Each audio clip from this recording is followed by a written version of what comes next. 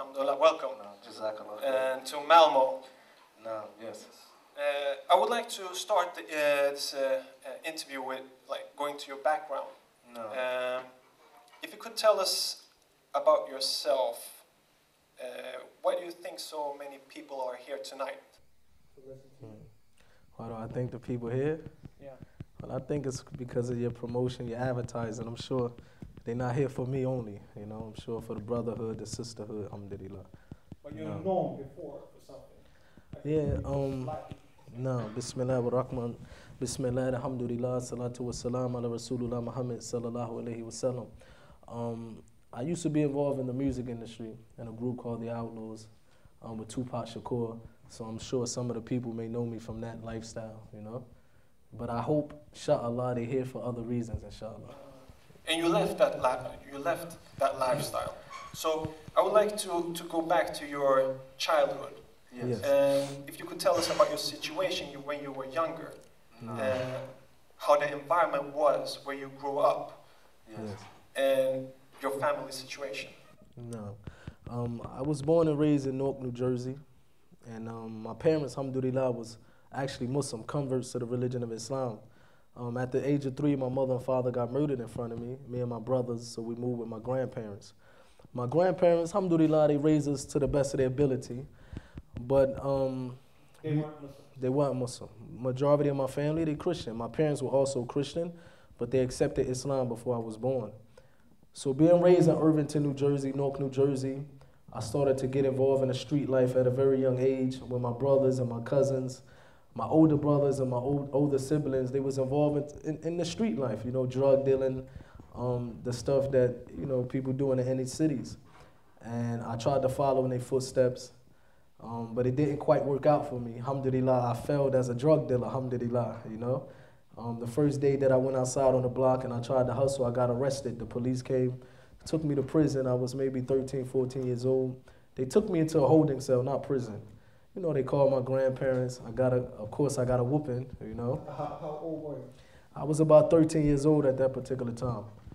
So my environment growing up in New Jersey, it was a tough environment, you know, but I was always one of them type of people that wanted to make it up out of this environment. I never felt comfortable living in that situation. You know, I used to always have in the back of my mind that one day I have to get up out of this situation, you know.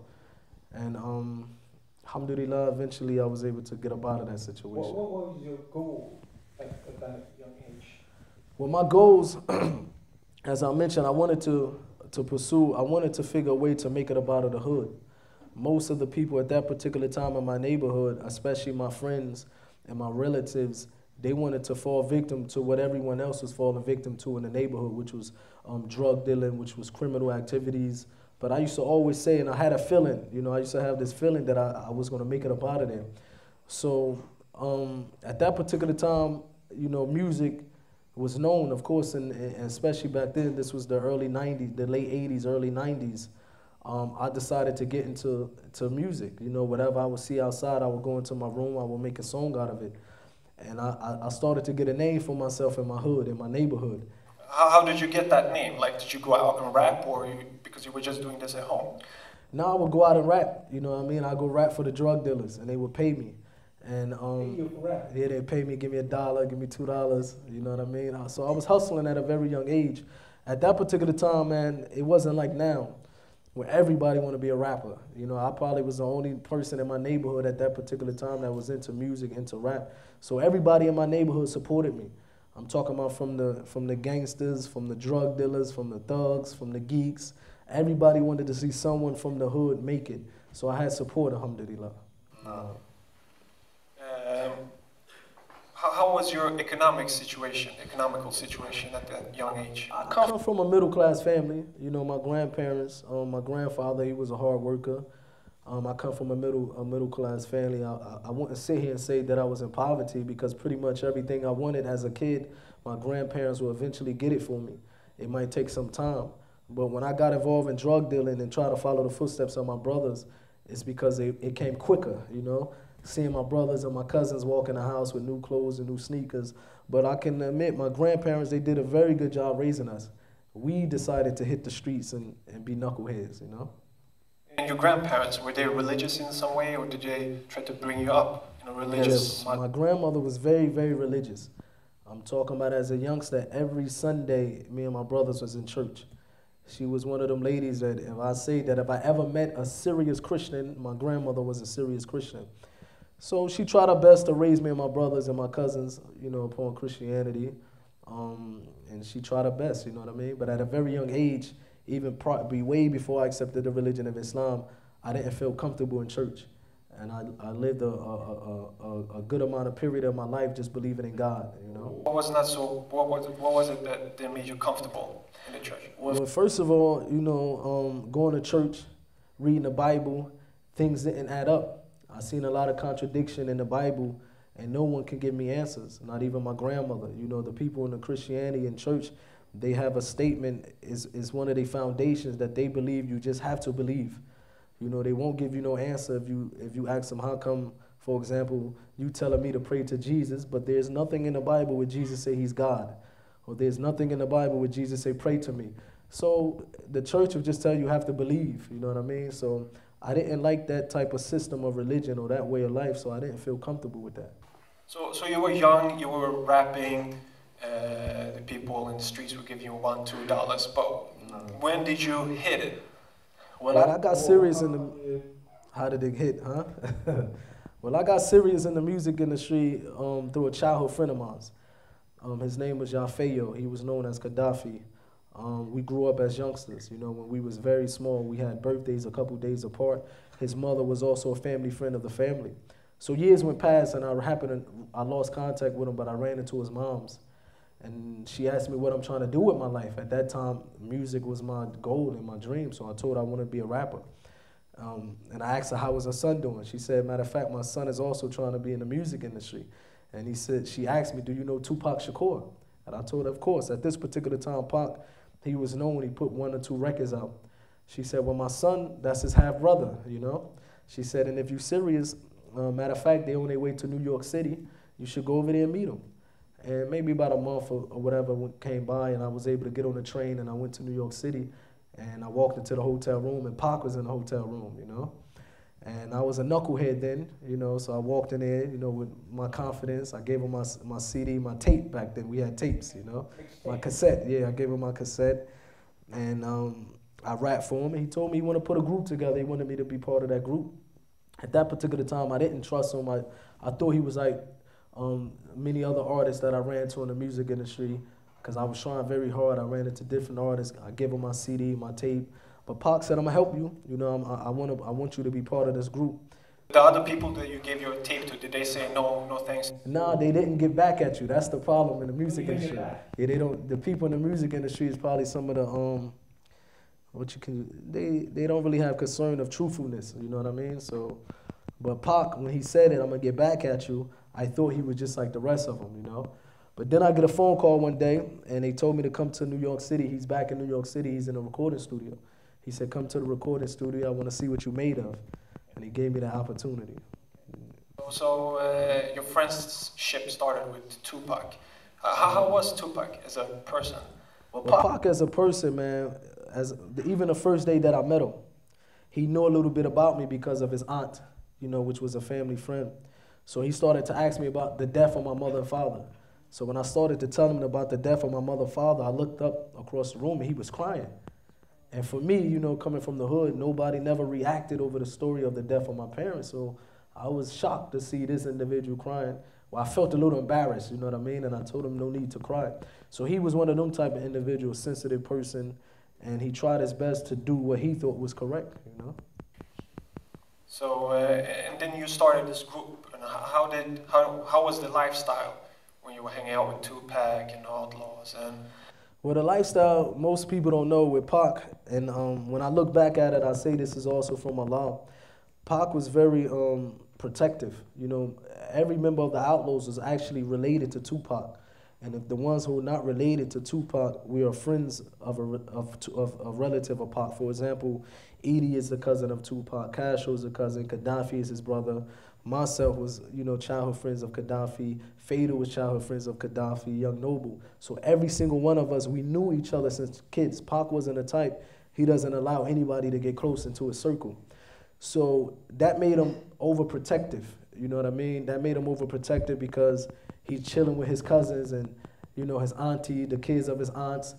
And so he was really overprotective. It wasn't like we lived with him and it was partying every night. We literally have to sneak when he go to sleep. We used to sneak out of his house just to go have fun or go party because he wouldn't allow us. You know what I mean? So what was the goal with Outlaws? What was the, you know, when you were talking with Tupac, like what were you trying to create? No. Well, with the music industry, man, we wanted to, Pac wanted to create, he was also a member of the Outlaws. When he put the Outlaws together, he wanted to create a new offset of thug life, you know what I mean? And we really wanted to take music to a whole nother level. We had the intention we was gonna start doing plays. Literally, we was gonna do plays and we was gonna do movies. This was the intention that we wanted to do. We was in the process of building a compound, and each outlaw would have their own house on the compound, and Pac was there. We had plans that we wanted to pursue further than the music industry, and it came to an end, you know? Did you feel like you were free to have your own goals and dreams, or was it like directed by the music industry? At that particular time, man, I was lost. My whole dreams and goal, I wanted it to be connected to the music industry. And my loyalty was with Outlaws, my loyalty was with Pac, my loyalty was with the music industry. And I couldn't see myself ever living without the music industry, you know what I mean? So I wanted to continue that life. But, you know what I mean, we had, and also our plans was with Pac, you know what I mean? We thought, literally, I used to think that this life would never come to an end. It will always be around, it will always be us, you know, this is what we always used to believe in. So I mean, a lot of people think like, wow, living with Tupac, this compound, you know, having all the money and the riches and everything, that's happiness. But what happened that, you know, were you just happy all the time, or was there like moments when you doubted this life as well? To be honest, in the music industry, I don't know if I ever came across a person who was actually happy. I don't think I ever met an individual in the music industry that wasn't depressed, that wasn't always doped up or high on some type of drugs. I didn't, even myself, speaking from experience, speaking from Tupac, knowing them, nobody's happy in the music industry. And I believe because from the outside looking in and speaking from experience, when I wanted to get in the music industry, from seeing these rappers on television, and you see the way they live in their life in a 5-minute video that they show you these houses and these cars and these jewelry and this money, from the outside looking in, it seemed like this is the life that you want. But when I actually put myself in that position and I started to make money, at one particular time in my life, I had my own homes, 3 houses and cars. But every single night I went to sleep, I was depressed. And this. Where did that depression come from? The depression come because I was a slave to the music industry. And I believe if an individual not living his life according to what was legislated for him to live by the one who created him, he can never be happy, no matter how much money he have. If you're not living the way that Allah wants us to live, your millions or your billions will not keep you happy. You have millionaires that commit suicide, you know what I mean? So, and I guess that I was a slave to the music industry, and not I guess I was, you know what I mean? You know, when you listen to Tupac's lyrics, there's a lot to do with like Islam and Muslims sometimes. Were Tupac a religious person, and when you were hanging out with him and the Outlaws, did you have like religious discussions about faith, afterlife, and? Nah, we wasn't. We was definitely not religious at all. And like most Americans, they might say that they're a Christian, or a rapper might have a big cross, but nobody's religious. Nobody want to pray. Nobody want to go to church. Nobody want to go to the masjid. You know, we was one of them individuals that the only time that you will actually hear us talk about religion if it rhymes in a song. And Pac, he had no religion from what I know. You know what I mean? He wasn't a religious person. He might have respected Islam. He had respect for Islam. He had Muslim relatives, but he wasn't a Muslim when he passed away. And none of us at that particular time were religious, you know? So what made you like leave that? Because you left that. I left it. How did it start? It started when I accepted the religion of Islam. You know, actually, before that, after the death of Tupac, I started to get more curious about death. This was the first time, you know, like I mentioned, I lost my mother and father when I was 3 years old, but as a kid, you don't remember, you know?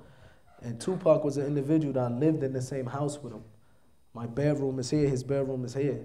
This was an individual every single day. We woke up in the morning, we went with him, we just ate with him, we partied with him. Every day I was with him, you know. So to wake up one day, and this is like a brother of ours or our leader, to wake up one day and this individual, you come out the room, he's no longer in the house, he's no longer around you. He truly is gone. You know, I started to wanted to know what was happening to him. I started to get curious. How did you get to know that Tupac was killed? And how did you react?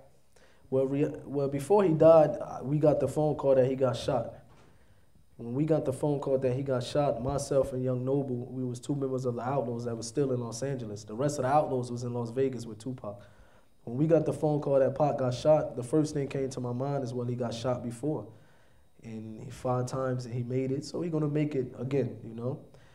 So we drove up there, you know, put all types of weapons, guns in the trunk, and we drove to Las Vegas, which is a 3-hour drive from Los Angeles.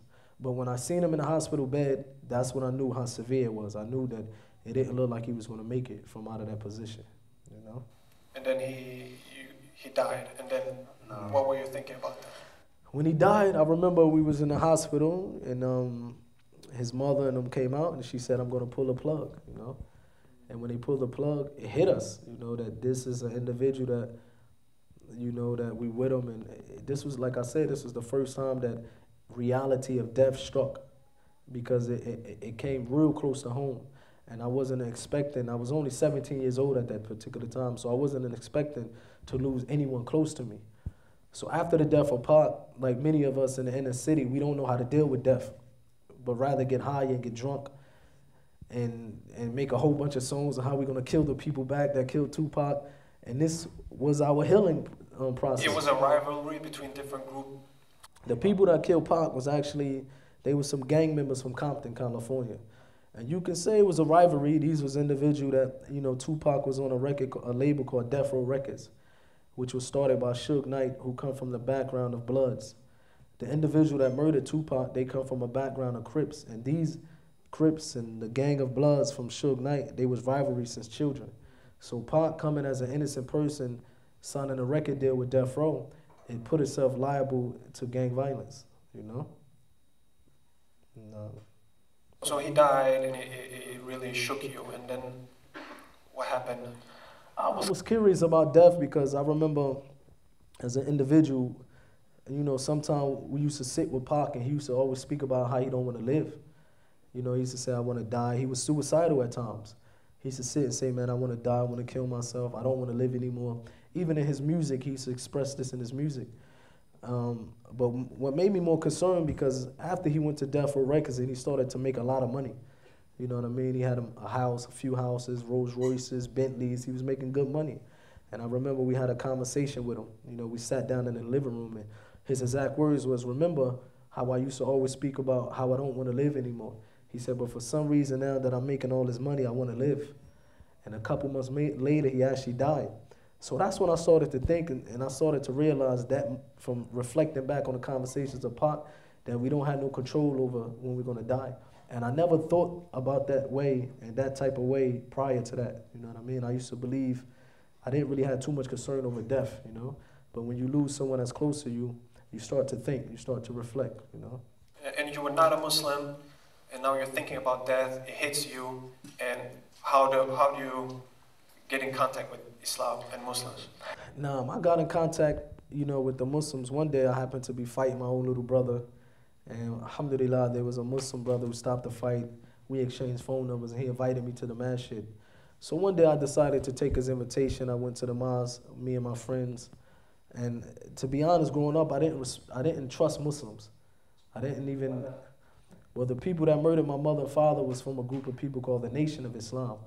I'm not sure if the people heard of the Nation of Islam, huh? You heard of them? So the people that murdered my father was from the Nation of Islam. So my grandmother used to tell me the people that killed your parents were Muslim. So I grew up believing that Muslims killed my parents. And this. When you say your parents were Muslims, were they Muslims from the Nation of Islam, or they were Orthodox? Well, the Nation of Islam, they're not Muslims. Yeah, you know? I know. The Nation of Islam are not Muslim. My parents, they left the nation. Okay. When Malcolm X, when he went to Mecca, he left the Nation of Islam. My parents, alhamdulillah, they left him. They accepted the religion of Islam. Okay. And but I didn't know that growing up. I didn't know the difference between the Nation of Islam and Muslims, you know. So, but this individual, he stopped a fight with my brother, and he was very kind. His akhlaq, his manners was very good, and he invited me to visit the masjid, you know, the mosque. So eventually, I went up there. I had a loaded gun with me. Like I said, I didn't trust Muslims, you know, and I had maybe about. You had a gun with you? Of course, man. I didn't.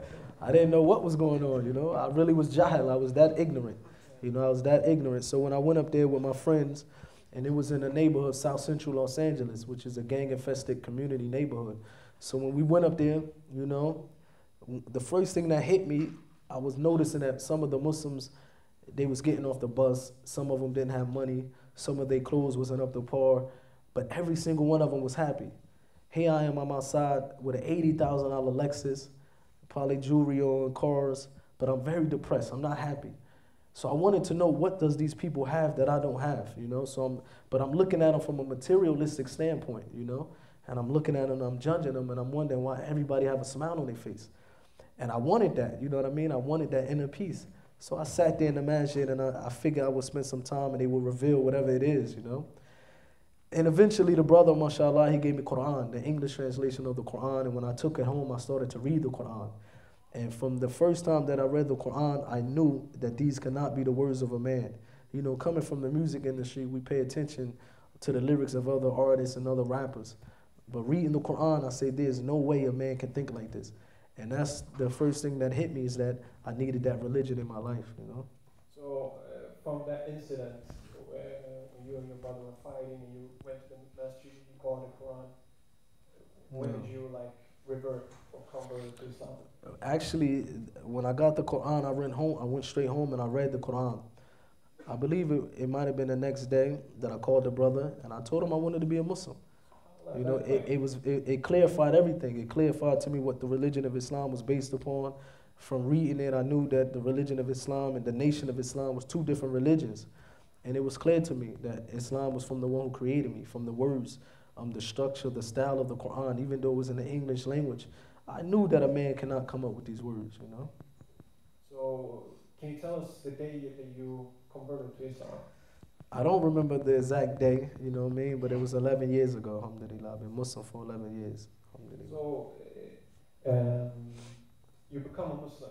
You're still part of the music industry.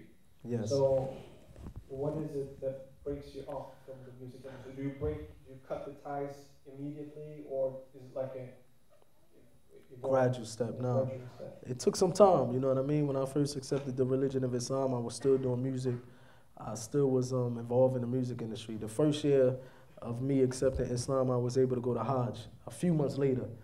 So when I came back from Hajj, I didn't want to do so-called gangster music anymore. So I did music with no cuss words.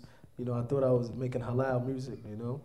And so I stayed in the music industry for some time until I started to investigate more and more about music. You know, I remember, matter of fact, I went to Hajj. And I met these Pakistanis from Canada.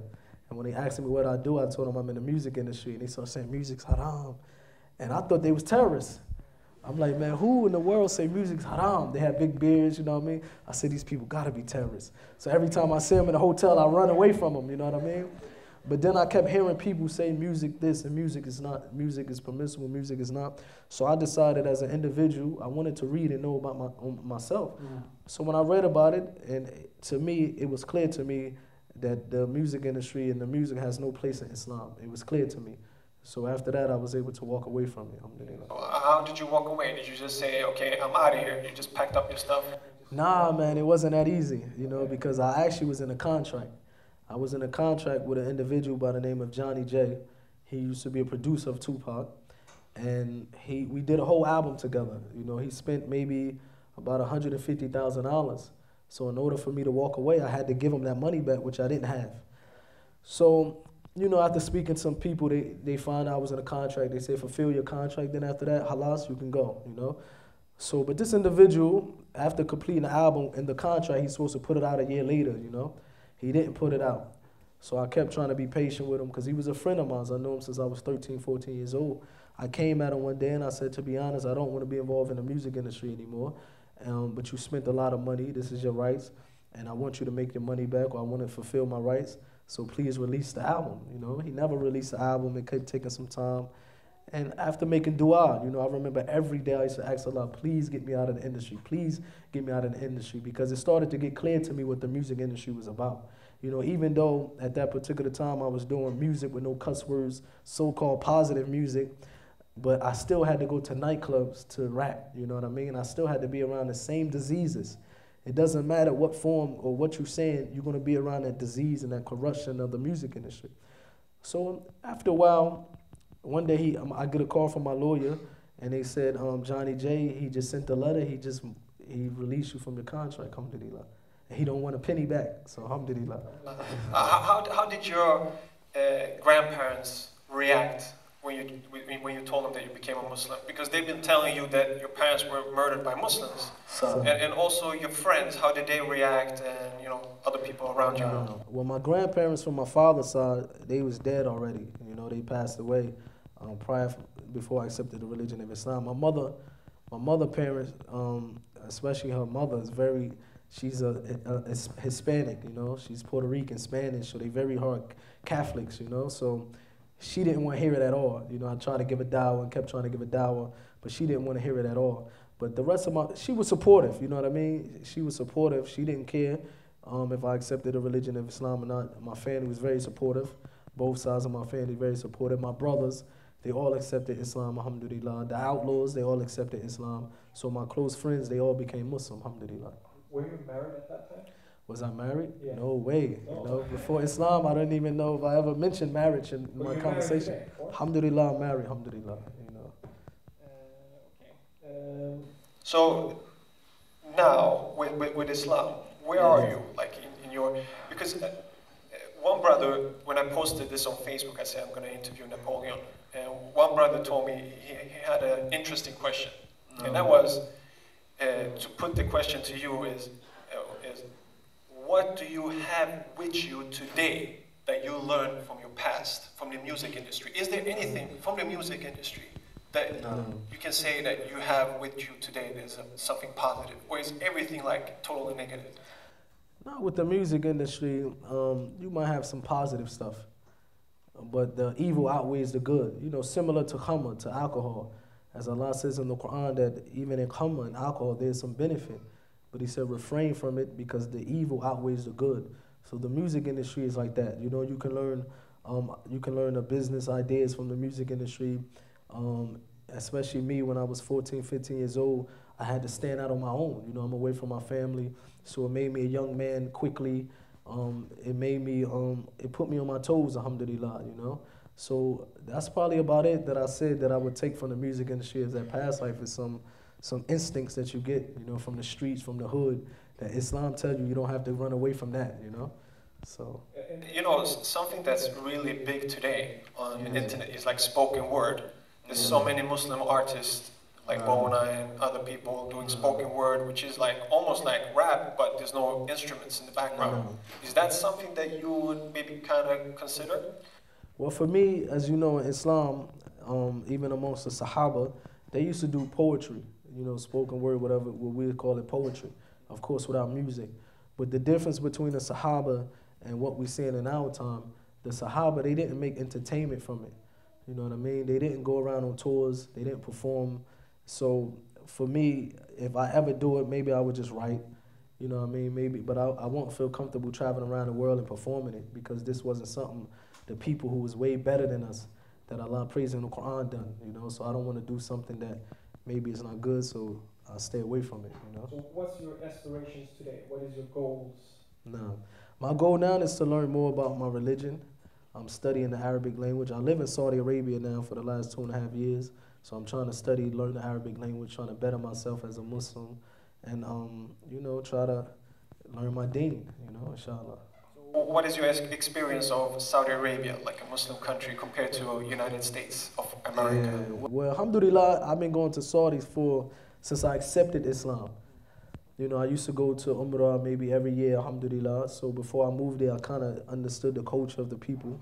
And Saudi Arabia, wallahi, is a very blessed place. You know what I mean? You don't realize it until you live there. The people love Islam. You have the support of Islam all around you.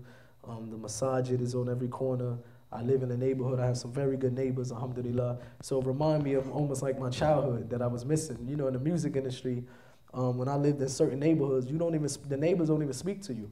So, you know, now living in Saudi Arabia, you might get the doorbell ringing, and all of a sudden your neighbor's sending you gawa arabiya, sending you some food, and sending you some kapsa, so that's what I miss, you know what I mean? That family and that brotherhood that we have in Saudi, alhamdulillah.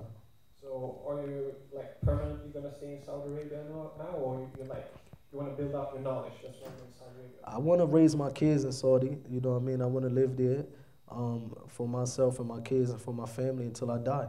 You know, I want to go back to America. I could visit my family, but to have an opportunity to raise your kids in a society that's, you know, you don't have to worry about what we worry about in America, in the West. I thank Allah, you know, for this. So, of course, I will go back, visit America, visit my friends, but this is a blessing from Allah, and I want to be able to live in the Muslim countries and raise my kids, inshallah. You're ambitious, alhamdulillah. There's a documentary that came out, and now the app just came out as well. Yeah. Could you just tell us about the documentary that you did? Yes. The app? Yeah, we have a documentary called Life of an Outlaw. And this documentary is about my life. I have a friend of mine who's from Toronto, Canada, for maybe 4 or 5 years. He kept asking me, please let me do a documentary on your life. And at the beginning, I wasn't comfortable, you know. And I would tell him, holla at me next year, you know, holla at me in 6 months. I kept trying to put him off, you know. And one day, you know, I went to one of the scholars in Medina, and I got advice, you know, from Sheikh Abdul Muhsin al-Abad. He's one of the big scholars in Medina. And because I was asking some friends of mine, what do you think if I do this documentary? Some people say no, some people say do it, some people say you're exposing your sins. So I went to one of the scholars and I asked him, is it permissible in Islam for me to do this documentary? So he gave me some good advice. He said, yeah, it's permissible as long as you don't, you know, transgress the limits set by Islam. You know what I mean? And if you speak about your past, as long as you don't do it to where you glamorizing that lifestyle, but you do it to educate the people. And he said the same way the Salaf, the earlier Muslims used to do. You have stories of the Sahaba. How did we know that Umar bin Khattab buried his daughter alive before Islam? How did we know about Fidel ibn Iyad going to commit zina, fornication with a woman before Islam? He said, so these stories, the earlier Muslims wasn't doing it to expose their sins, but they was doing it to educate the people. So I was able to do my documentary with one of the brothers, mashallah, and it's about my life prior to the religion of Islam, growing up in my neighborhood, how I met Tupac, my involvement in the music industry, how I felt the day that Tupac died. We actually have footage that nobody's seen of Tupac that we was able to get from his mother and from his estate. And at the end, it talks about my life and why I accept the religion of Islam. So that documentary we have on our website, as I mentioned, lifeofanoutlaw.com. I always put live updates on my Twitter account, Mutah Napoleon, on my Facebook account, Mutah Napoleon Bill, and the app, like you mentioned, we have a iPad app, you know, for free. If you don't want to, yeah, if you don't want to, you don't, but you gotta pay for the movie, man. I gotta make some money. Okay, so you know what I mean? You want to see the movie? Of course, I gotta make halal money, man. You know what I mean? Okay. So you know what I mean. If they want to watch the movie, they pay. You know, it's not much. But extra material on the app. Yeah, the app we have like video footage and stuff like that you can download for free. Alhamdulillah. It's LOA, Life of an Outlaw. Because I went into your Instagram and your Facebook, and I was looking around, and I saw that you were in Ireland. Yeah, I went to Ireland. So I mean, you've been to Sweden. You told your story. You've been around. How many countries have you been around and told your story? Alhamdulillah, man. You know, all this is from Allah. It's a blessing from Allah. You know, none of this we can achieve without Allah. So I'm thankful that I'm able to, you know, travel and be able to speak to the youth. Alhamdulillah, I went to a few countries, mashallah. I'm especially around the Middle East. I'm always around the Middle East. I spent a great amount of time in the UAE. That's like my second home, alhamdulillah. I went to... How are the Arab kids in UAE and Saudi? The kids are they like looking up to Tupac and they're like... Because I think I saw the trailer to your documentary and you were like... You were in UAE or Dubai and they had like... graffiti on the walls. They'd be like Tupac or, you know, hip-hop stuff. And you were like, subhanAllah, what's this? They don't know what they're looking up to. You have that even in Saudi, you know what I mean? But in the UAE, you have this. But the good part about these countries, the majority of the people are upon khair. They're upon good, you know what I mean? In Saudi, for example, I was just telling the brothers, I was amazed one day I was in Saudi and somebody bumping gangster music, you know what I mean? And my kids get confused. They like, Daddy, you say that you know, Muslims don't do this, and what is he doing? You know, I said, but he's still a Muslim, first of all. We don't make takfir and say he listens to music, you're not a Muslim. That's not what I'm trying to say. We don't do that, because he's still a Muslim, alhamdulillah. But the thing about Saudi, if they see you with a beard, and if they listening to music, and you look at them, wallahi, they turn it down automatically. So, and even recently, one day I was walking into a gas station, and it was a car with tinted windows, and this kid in Saudi, he was bumping Eminem. Mother F this, F that, F that. So I'm like, whoa, wait a minute, you know what I mean? So I just started walking over to the car, you know, and the brother, he rolled down the window. They very respectful. One thing I can say, they respectful. It's not like America, if you go to buy somebody, you might get shot, you know. But they was very respectful. When he turned down the car, I told him, Ana Amriki, Gabu Islam, I used to do Mugani, I used to do music, but alhamdulillah, Allah guided me to Islam. I'm here in your country, and you know, you should be careful from listening to these things, it's poison. I tried to advise them, and they was, alhamdulillah, not to try to expose that I did some good deeds, but I'm saying this to show the khair that the people, they have, mashallah. They still have it, alhamdulillah. So you've been touring around telling your story. How have the reaction been from young Muslims and non-Muslims as well? Is there a difference, or is everybody like appreciative, or are there people who are like, we don't really like that you're saying that music is totally haram? Because we have like artists like Maher Zain, who is like, he has like 1 million fans on Facebook. He's so huge and big, and he's doing this, you know, they call it Islamic music. I don't know what they call it, but you know, still have all these. How the reaction? Honestly, man, usually when I go out to do talks, I don't really like to start off what's haram. This is haram and that's haram, you know, maybe because even here, we might have some non-Muslims in the audience, and they might think about Islam, and they might say, well, I love music, and now you're saying this is haram. But the message is not that, because the Prophet ﷺ, he called the first 13 years of Islam was the call into Tawheed, the oneness of Allah. You know, Allah says in the Quran that after you accept the religion of Islam, He will forgive every sin. You know what I mean? So you have people that they might accept Islam and they have alcoholic problems, or they drinking, or they smoking. We pray that Allah, of course, they get away from this, but these are not sins that Allah will not forgive. So if there's anybody in the audience that love music or whatever, we don't want to scare them away. You know what I mean? But the truth is the truth. You understand? If the people realize the effect that music have on the people, whether Muslim or non-Muslim, you know what I mean? Like Ibn Qayyim al-Jawziyya, rahimahullah, he said that you would not find the same heart that have the love of music and the Quran in the same heart. One of them will repel the other. You know what I mean? And even they did a study in Toronto University about musical instruments alone. And you would be surprised what they came up with. So in Islam, and also it's not about what I say. It's not about the opinion of Mutah. It's not about the opinion of Maher Zain, you said. It's not about the opinion of these individuals. Allah says in the Quran, whenever you differ amongst yourself, refer back to Allah and His Messenger, if you truly believe in Allah on the last day. And you have verses in the Quran about music, hadith, all 4 school of thoughts. They all say music haram, all the Sahabas. So this is not my deen, you know, that I made up. This is from Allah and His Messenger. We follow it, alhamdulillah. Alaikum salam, Brother Bill. Obviously, many of the youths in the West are trying to pursue the fame you lived, and you've seen what it is and what it ain't, right? What advice would you give to these youths, especially Western societies, on how to distance themselves from the false materialism and revert back to the deen? I would say, you know, that lifestyle that many people don't know is very, especially from the outside looking in, of course they're going to beautify that lifestyle.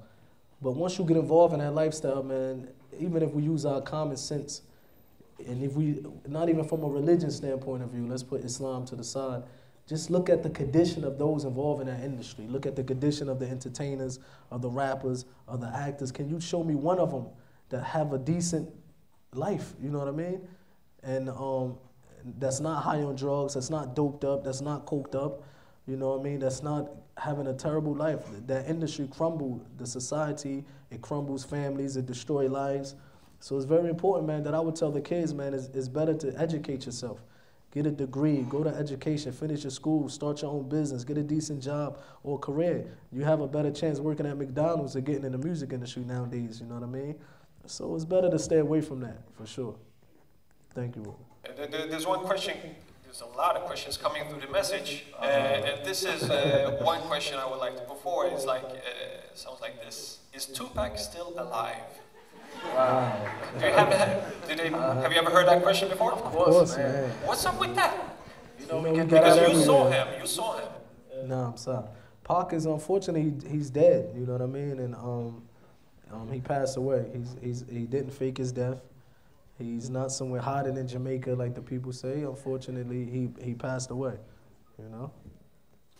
Another question: is it true that you gave all your money to poor people? I wish I was that good, you know, but that's not true.